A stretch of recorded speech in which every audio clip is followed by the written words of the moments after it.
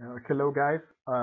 Today we're going to view the second part of robot kinematics.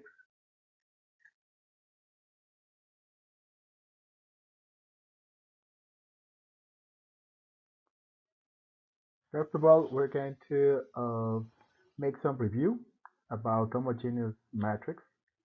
Then we're going to study Denavit-Harteng representation in order to know kinematics equations. And finally, we're going to know about inverse kinematics.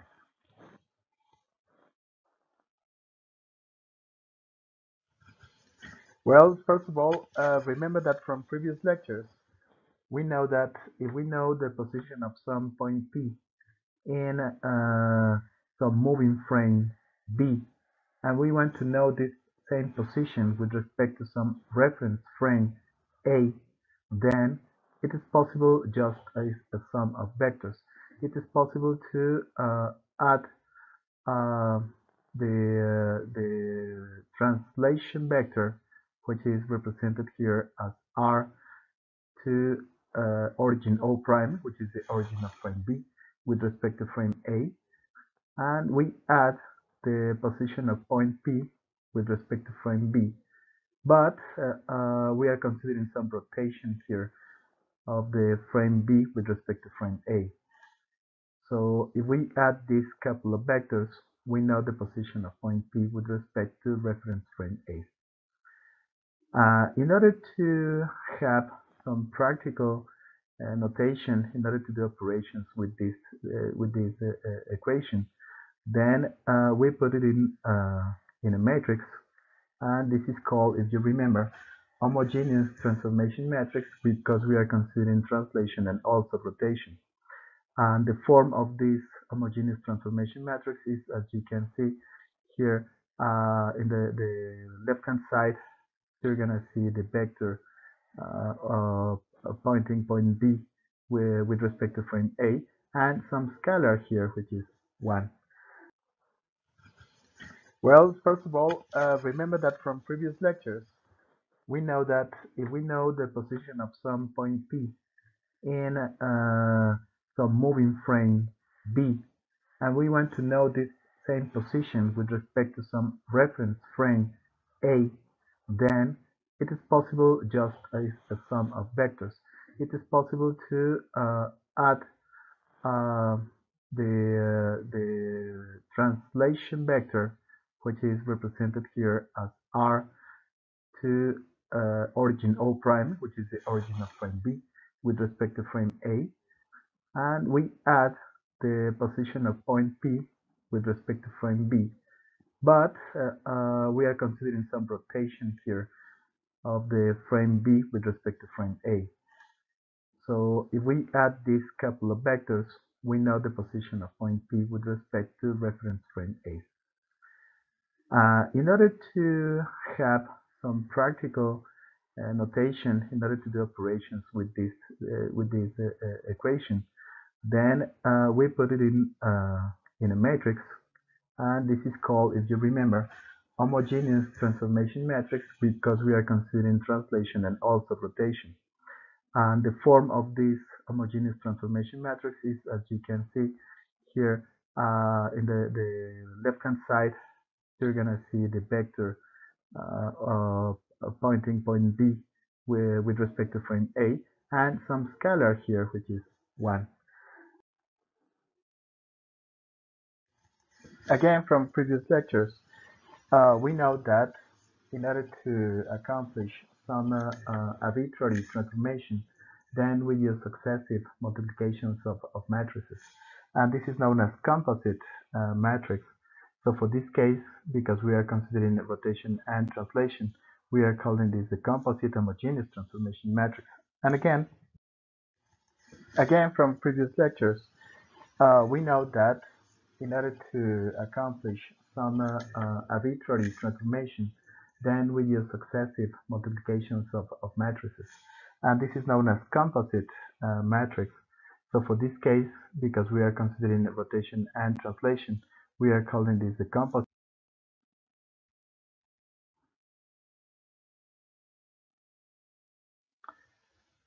For this part of the course, we're going to use the books by Peter Corke, which is Robotics, Vision, and Control, fundamental algorithms in Matlab from Springer, but also we are going to use the Robotics Toolbox for Matlab, which is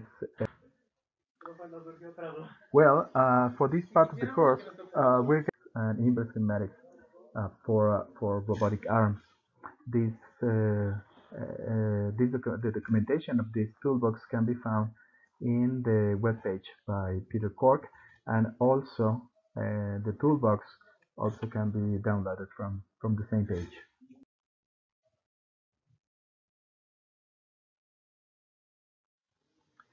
Well, remember that we have forward kinematics and inverse kinematics. Forward kinematics is the problem of given joint variables. Let me name these joint variables q1 until qn, forming a vector of joint variables.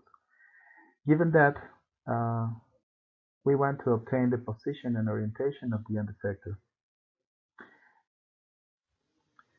Well, remember that we have forward kinematics and inverse kinematics. Forward kinematics is the problem of given joint variables. Let me name these joint variables q1 until qn, forming a vector of joint variables. Given that we want to obtain the position and orientation of the end effector.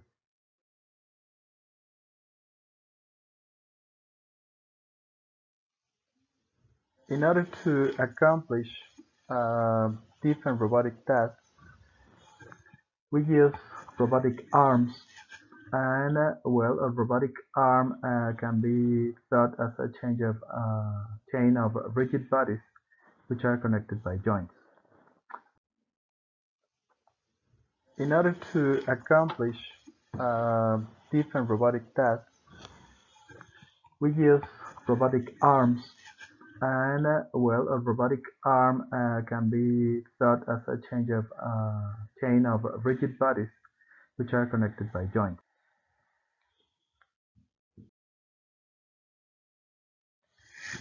So, a commonly method in order to find forward kinematics is to use what we name the Denavit-Harteng convention.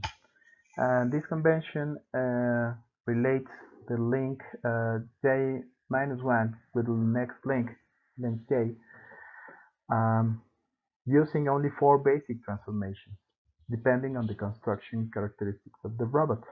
This is a very important feature because we can have any configuration or any mechanical differences in the links, and using only 4 basic transformations, it is possible to find these forward kinematics. So let's talk first about the basic transformations that we are going to use.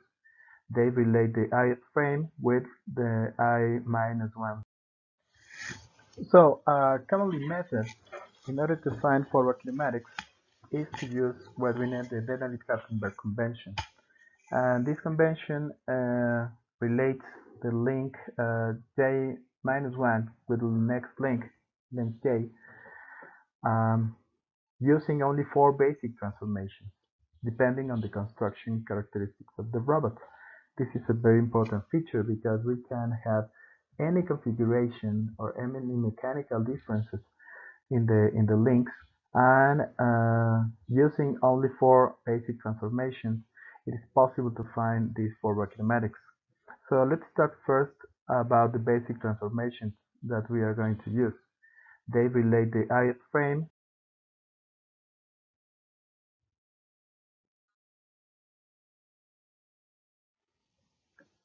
Then, in order to find the so-called Denavit-Harteng transformation matrix, we use only these 4 basic transformations.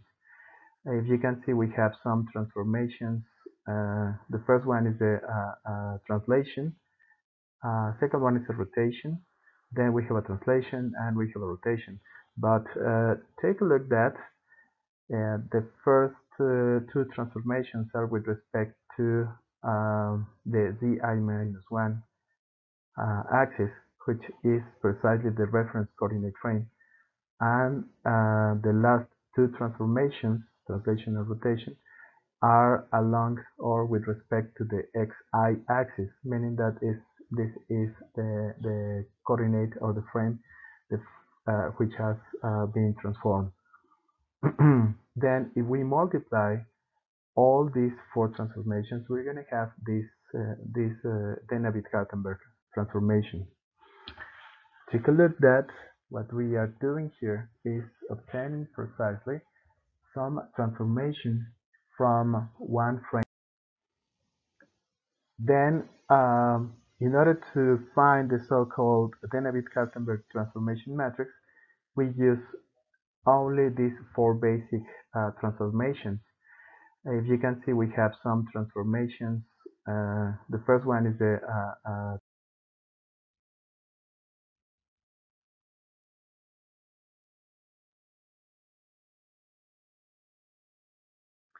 well, as you have seen here, we need four parameters, and these four parameters are going to be specific for the links that we have.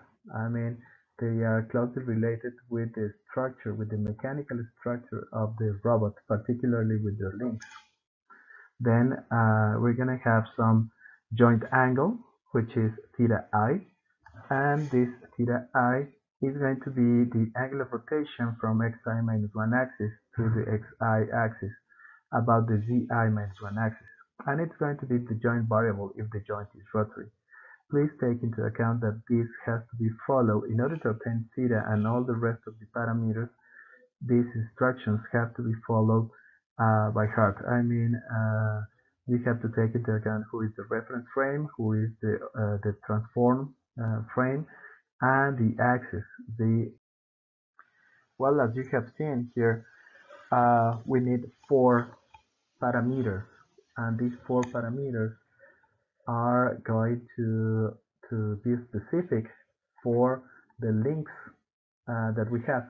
I mean, they are closely related with the structure, with the mechanical structure of the robot, particularly with their links. Then we're going to have some joint angle, which is theta I, and this theta I is going to be the angle of rotation from xi minus 1 axis to the xi axis about the zi minus 1 axis, and it's going to be the joint variable if the joint is rotary. Please take into account that this has to be followed in order to obtain theta and all the rest of the parameters. These instructions have to be followed by heart. I mean, we have to take into account who is the reference frame, who is the trans.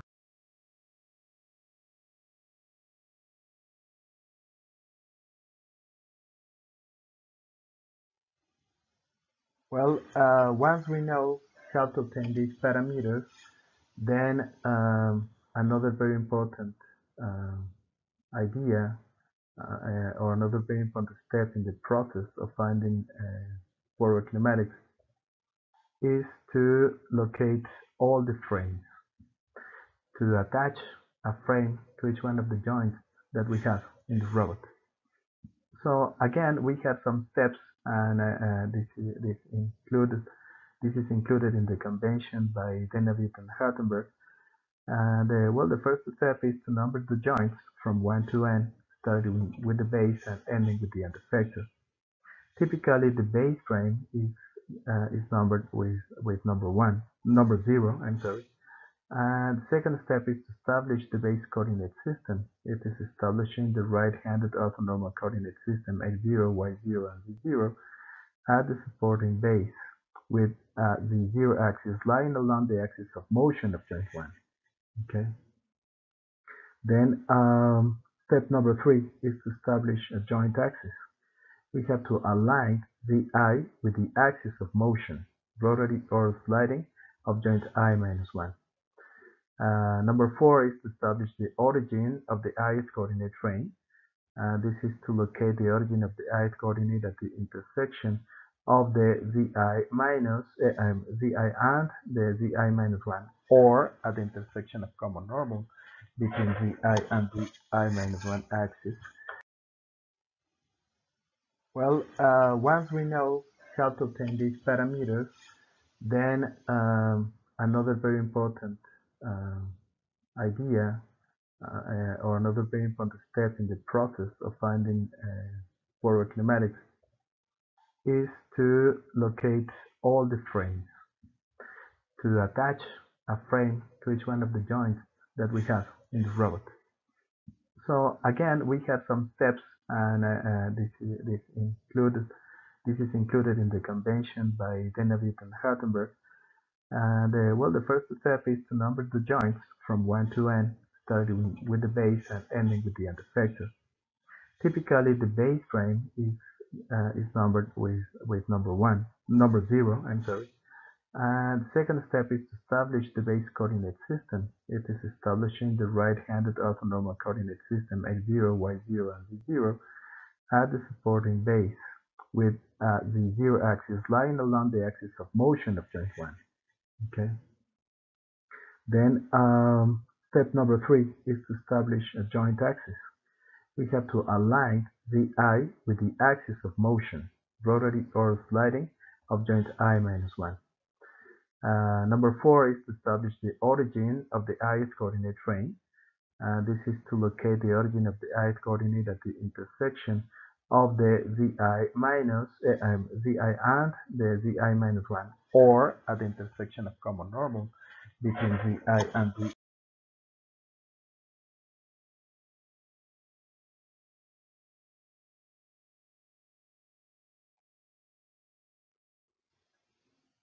So let's consider some simple examples here.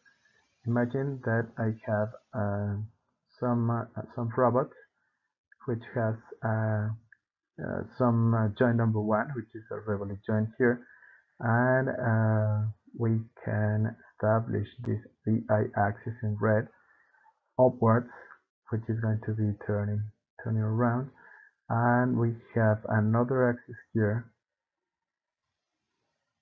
So let's consider some simple examples here.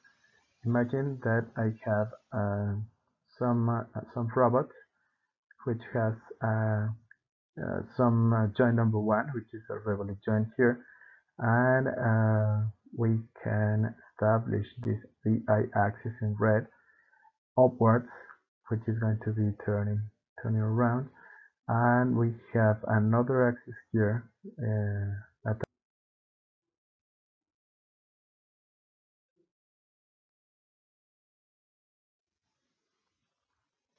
then we can establish all the frames here.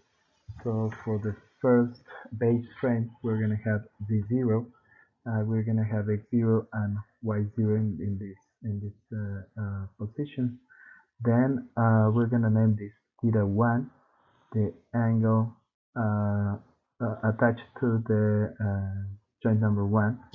We're going to have theta2.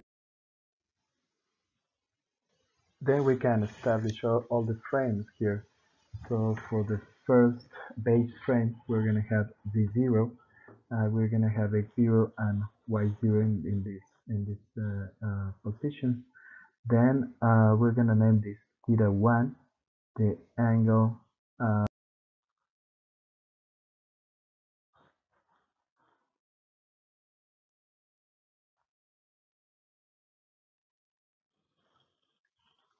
so for example here,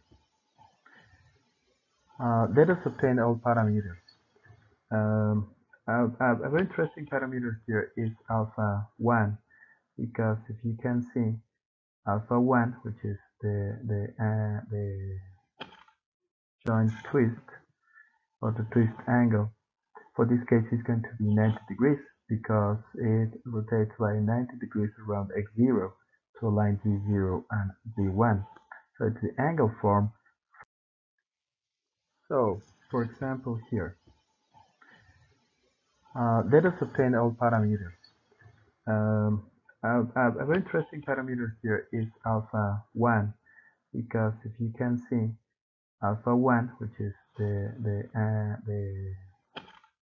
joint twist or the twist angle, for this case is going to be 90 degrees, because it rotates by 90 degrees around x.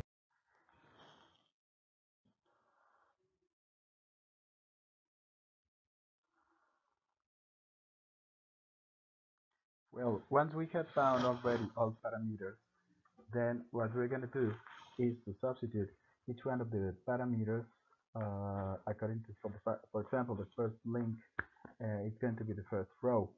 So let's take the parameters of the first row and find the transformation matrix from 0 to 1. Then with the second row, we're going to find the matrix of transformation matrix from 1 to 2. And finally, with the third row, we're going to find the transformation matrix from 2 to 3. Then after substituting all the parameters, we have the three Denavit-Harteng matrices corresponding to the first, second, and third link as shown here in the figure.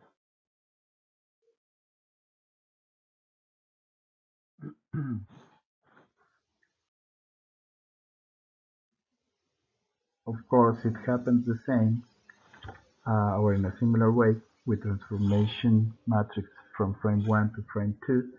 We're going to have that the first column is the x2 axis with respect to frame 1.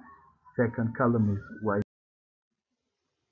Of course, it happens the same or in a similar way with transformation matrix from frame 1 to frame 2. We're going to have that the first column is the x2 axis.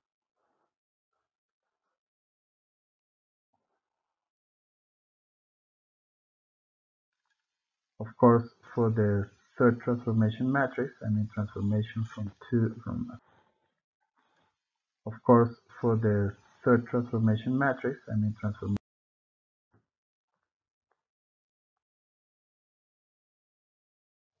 As we said before, the forward kinematics matrix is going to be given by the successive multiplications of the Denavit-Harteng transformation matrices. So if you remember, we call this a composite homogeneous transformation matrix. Then we have a transformation from 0 to 3 is going to be the multiplication of the transformations from 0 to 1, then from 1 to 2, and finally from 2 to 3. If we multiply the three matrices here, we're going to have this big matrix transformation from, as we said before, the forward kinematics matrix is going to be given by the successive multiplications of the Denavit-Harteng transformation matrices. So if you remember, we call this a composite homogeneous transformation matrix. Then we have a transformation from 0 to 3 is going to be the multiplication of the transformations from 0 to 1, then from 1 to 2, and finally from 2 to 3. If we multiply the three matrices here, we're going to have this big matrix.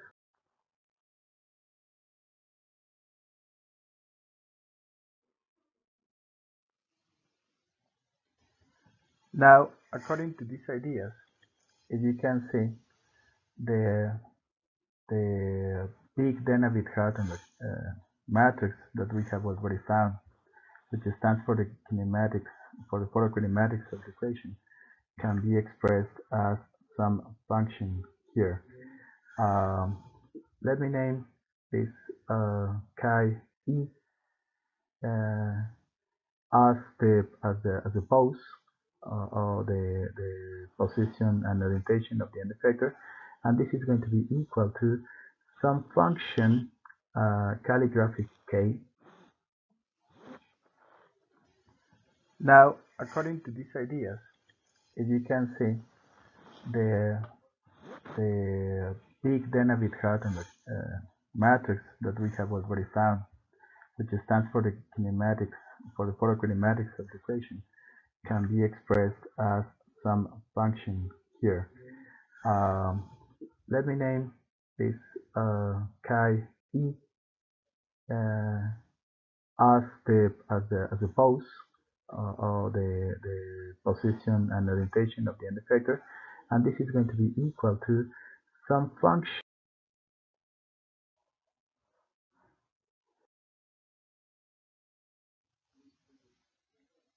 Now let's do some example using the Robotics Toolbox by Peter Corke and Matlab. So consider this 2 degrees of freedom planet robot in this figure. And Denavit-Harteng parameters are going to be for link 1, we're going to have a rivalry joint. Let me name this Q1. DI is 0, I1 is 1, alpha 1 is 0. Now let's do some example using the Robotics Toolbox by Peter Corke and Matlab.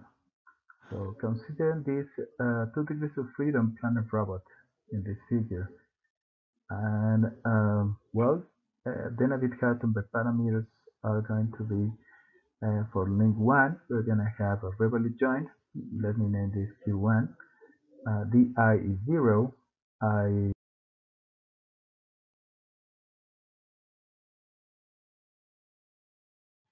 in order to define a serial robot in Matlab, you want to first define each one of the links that you have. So in order to define the link object, we use the instruction link, and for this link, I'm going to name this link number 1, L1, and link has several parameters here, D, A, and alpha. And in your workspace, you can type L1.A, and you're going to have the value of A of this link. If you type L1.D, you're going to have the value of D for this link, and you can ask also in order to define a serial robot in Matlab, you want to first define each one of the links that you have. So in order to define the link object, we use the instruction link, and for this link, I'm going to name this link number 1, L1, and link has several parameters here, D, A, and alpha. And in your workspace, you can type L1.A, and you're going to have the value of A of this link. If you type L1.D, you're going to have.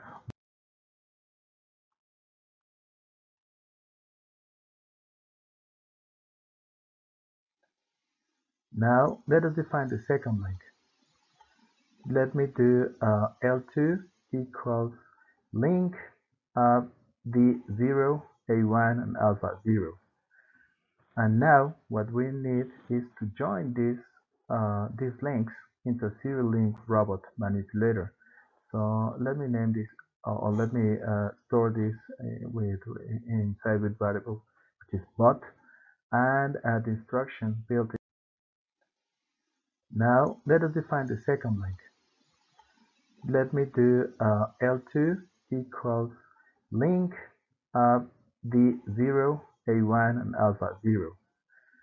And now what we need is to join these links into a serial link robot manipulator. So let me name this, or let me store this inside with variable, which is bot.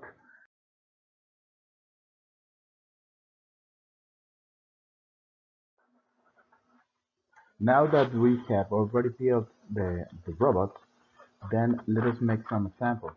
So imagine that there are a couple of joint angles given by Q1 equals to 0.1 and Q2 equals to 0.2. Then the pose of the robot and effector can be found using the instruction for forward kinematics. And this is done by the built-in instruction bot.f_kind, and between parentheses you put this vector, which now that we have already built the robot, then let us make some examples. So imagine that there are a couple of joint angles given by Q1 equals to 0.1 and Q2 equals to 0.2. Then the pose of the robot and effector can be found using the instruction for forward kinematics. And this is done by the built-in instruction bot.f_kind,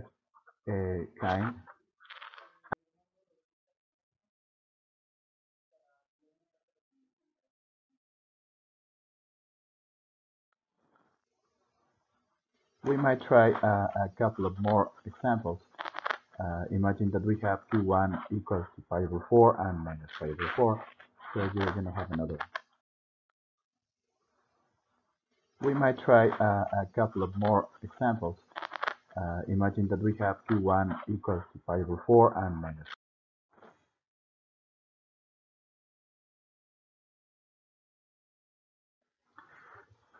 Well, now let us go with the Denavit-Harteng convention.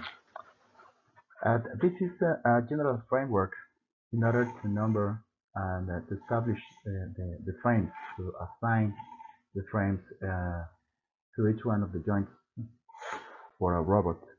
So first we have to number the joints, then to establish the base coordinate system. For this you have to establish a right-handed orthonormal coordinate system at the supporting base, with zero axis lying along the axis of motion of joint 1. Always, all the z-axes are going to be aligned with the axis of motion, whether it is a rotary or a sliding, a revolute or prismatic joint. Then we have to establish the origin of the I-coordinate system, and for this you have to locate the origin of the I-coordinate at the intersection of the zi and zi minus 1 axis. This is one way, of course, if there's an intersection. And if there is not an intersection, then you have to locate the origin at the intersection of common normal between zi and zi minus 1 axis and the zi axis. For this, well, now let us go with the Denavit-Harteng convention. This is a general framework in order to number and to establish the frames, to assign the frames to each one of the joints for a robot.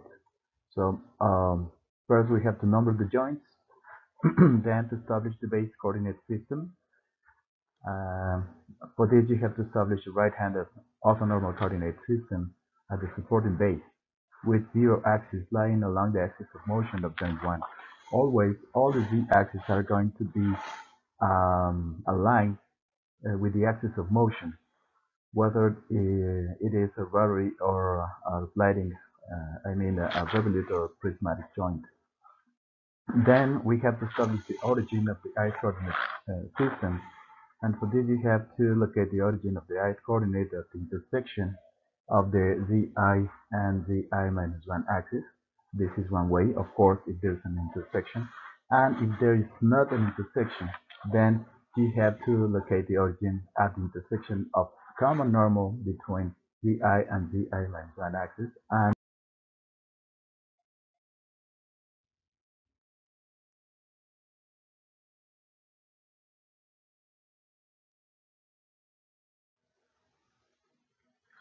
then, following previous instructions, you can assign all the frames to the joint here, to each one of the joints that we have. So as you can see, we have a frame number 0. We're going to have frame number 1 attached to the shoulder, then frame number 2 attached to the elbow, frame number 3 attached also to the elbow but at the other link, frame number 4 attached to some particular part of the end effector, which is not exactly the end effector. Okay. Then we attach frame number 5 for the grist rotation, frame number 6 is the flange. And you can set, according to the instructions previously defined, you can set all X, Y, and Z axes.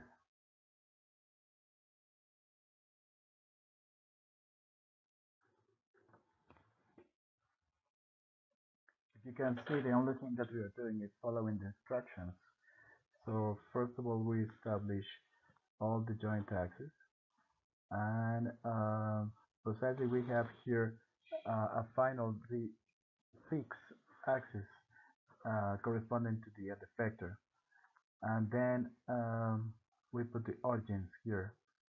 We have to locate the origins with the intersection of the I and the I minus 1, or if they are not intersecting, then we have to take the intersection of the common normal with axis ZI. So let's put origin O1 here, and now origin O2 is going to be in this position, origin O3 at this intersection, then origin O4, now origin O5 in the same position, origin O6 there. And next thing to do is going to be to establish all the x-axis. So we are going to establish x-axis according to the cross product that we have seen. But actually, if you remember, main idea here is that it is possible to set x-axis um, in some way or in the opposite way because of the plus minus sign of the cross product. So for this case, we are taking this x1 axis outward from the robot, because the main idea here is to align the most quantity of axes in the same direction. Okay, so for example, we have many axes that are going outside the drawing. So we align x1 axis. So of course, taking into account the right hand rule, we're going to have that y1 is going to be downward. Same idea is going to happen for x2 and y2. Then x3, we have the intersection there, and we choose the downward position because again we have another axis going downwards. So this is x3. So according to the left hand rule, then we have y3 in this direction. Then we choose x4 going downwards because intersection, and y4 in this direction. It is there's no way to put it in another direction because of the right hand rule. And then let's go with x5. We have an intersection there, so there's no problem. And y1 is going to be in this direction.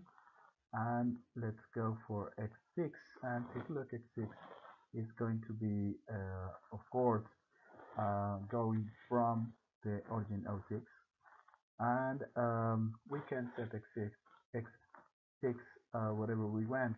So we are aligning this to several axes that are going again outwards from the drawing, and we have y6 there, and we're done.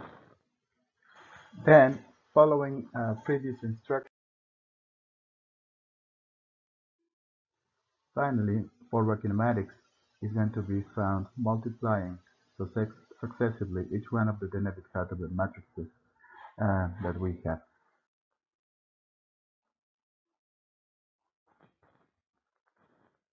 But before doing that, what we have to do is to obtain all parameters, all Denavit-Harteng parameters for each one of the joints and links that we have. From the picture, can be easily found if you look carefully. All parameters, alpha, A, and D, and we know that all the joint variables are going to be regularly joined. So please remember that theta I, it has this definition. Also, we have a definition for alpha I, and AI, and finally for D. So we have already assigned the frames to each one of the joints here, and also we have found already. Finally, forward kinematics is going to be found multiplying successively each one of the Denavit-Harteng matrices that we have them in order to obtain the forward kinematics of the robot.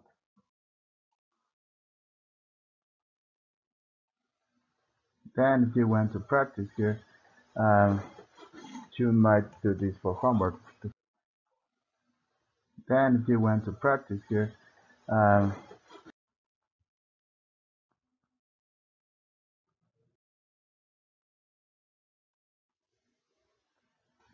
Let us make another example. Now we're going to take. Let us make another example. Um,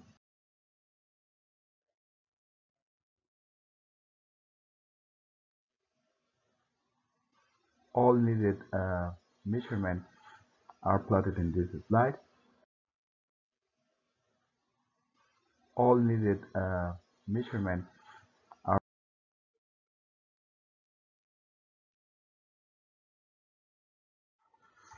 Then the table that we're going to use is easily found to be this one. Also, again, this can be obtained from some books on robotics and also, of course, in some pages. Then the table that we're going to use is easily found to be this one. Also, again, this can be obtained from some books on robotics.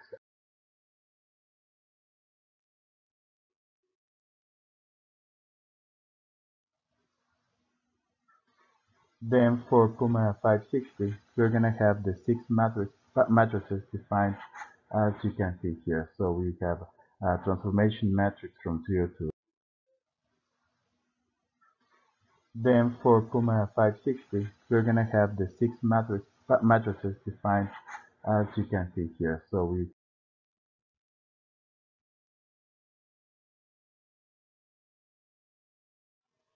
Of course, this can be programmed with a computer and just substitute the values of theta, which are our joint variables.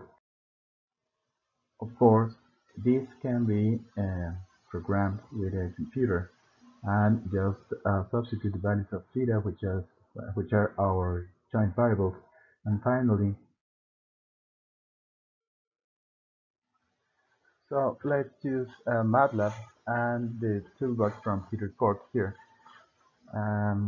This toolbox has already the model of Puma 560 built in. So you call the model using the instruction mdl underscore Puma 560, and then call P560, and you're gonna have the table. So you're gonna have this table, which is 6 degrees of so let's use Matlab and the toolbox from Peter Corke here. This toolbox has already the model of Puma 560 built in. So you call the model using the instruction mdl underscore Puma 560, and then call P560, and you're gonna have the table. So you're gonna have this table, which is 6 degrees of.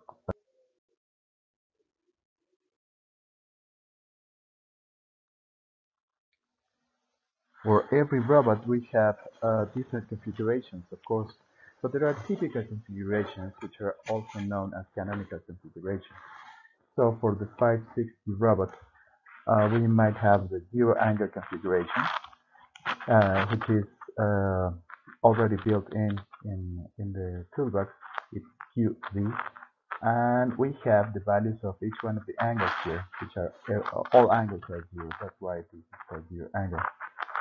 Also, we have, for example, for every robot, we have different configurations, of course, but there are typical configurations which are also known as canonical configurations. So for the 560 robot, we might have the zero angle configuration, which is already built in the toolbox. It's QV, and we have the values of each one of the angles here, which are all angles are zero. That's why it is called zero angle. Also, we have, for example,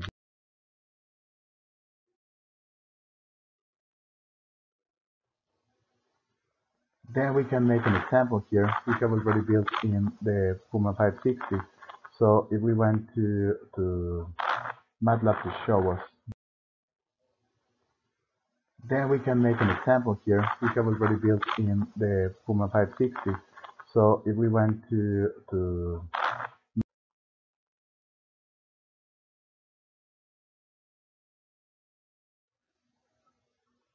again, we can use the instruction for proper kinematics. and just type C560 dot forward kinematics of QZ, and as you can see, you're going to have some transformation. Again, we can use the instruction for forward kinematics and just type C560 dot forward kinematics of QZ, and as you can see,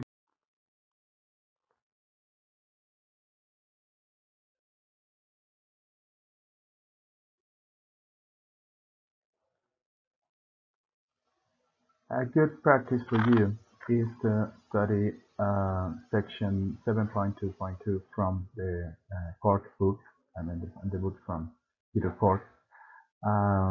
You can use Matlab, and a good practice for you is to study section 7.2.2 from the Corke book, I mean the book from Peter Corke.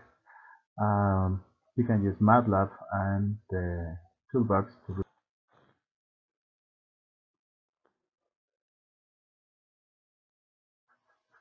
So remember that we have forward kinematics and inverse kinematics.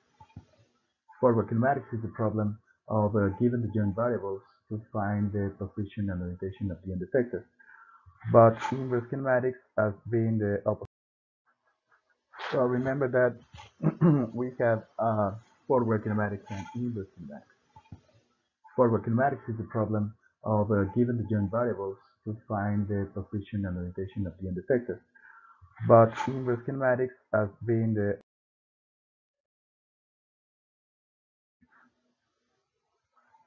First of all, it's more difficult than forward kinematics. And this is because there is no systematic closed form solution. Um, this is one problem. Another problem is that the solution is not unique because, for example, we might have redundant robots, or a typical problem is that for achieving some position, as in the figure, we have XY position of the end. First of all, it's more difficult than forward kinematics. And this is because there is no systematic closed form solution. Um, this is one problem. Another problem is that the solution is not unique because, for example, we might have redundant robots, or a typical problem is that for achieving some position, as in the figure.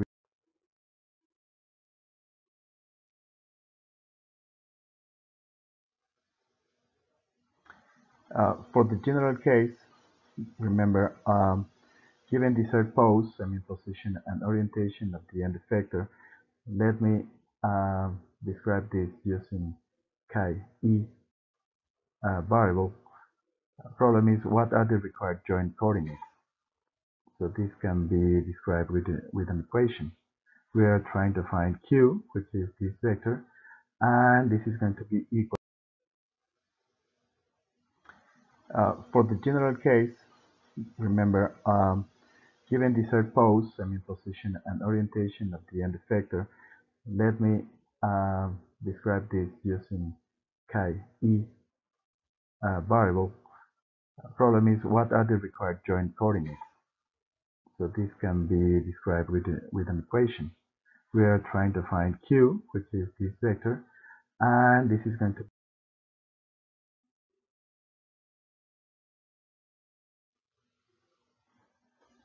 take, for example, some end effector pose for Puma 560. Take canonical configuration Qn, which has for all the joint variables, we're going to have 0, pi over 4, minus pi, 0, pi over 4, and 0. So if we type Qn, you're going to have the take, for example, some end effector pose for Puma 560. Take canonical configuration Qn, which has for all the joint variables, we're going to have 0, pi over 4, minus pi, 0, pi over 4, and 0. So if we type Qn, you're going to have the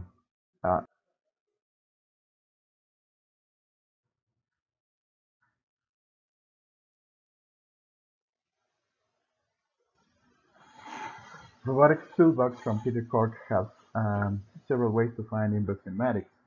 So because of Puma 560 is a six-axis robot arm with a spherical wrist, then we can use this method, which is again built in the toolbox, which is called inverse kinematics 6S, in order to compute inverse kinematics using a closed form solution.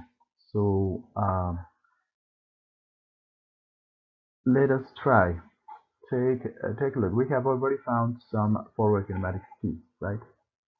So if we use inverse kinematics, we should have Qn, right? But Robotics Toolbox from Peter Corke has several ways to find inverse kinematics.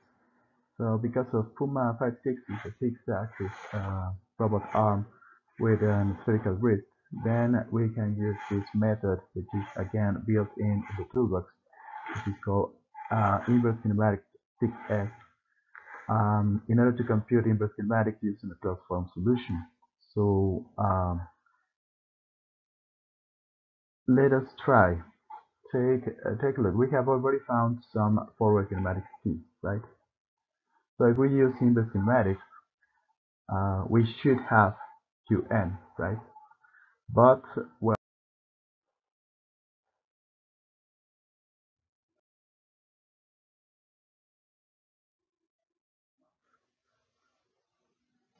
let us let us first check if Qi give us the same kinematics.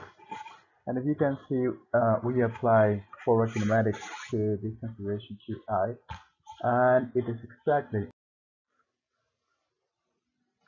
Let us let us first check if Qi give us the same kinematics. And if you can see, we apply forward kinematics to this configuration Qi, and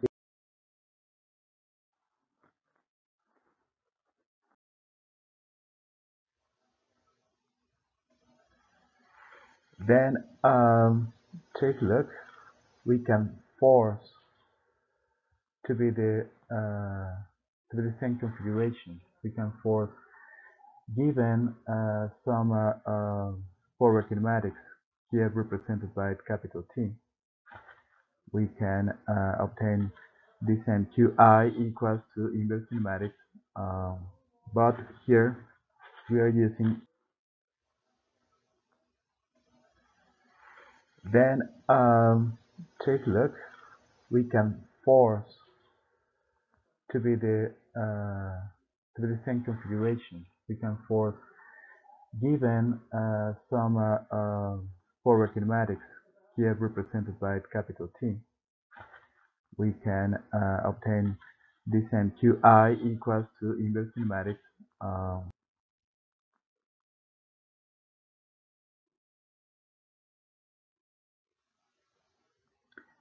Well, that's all for today, guys. Thank you very much for seeing. Well, that's all for today, guys.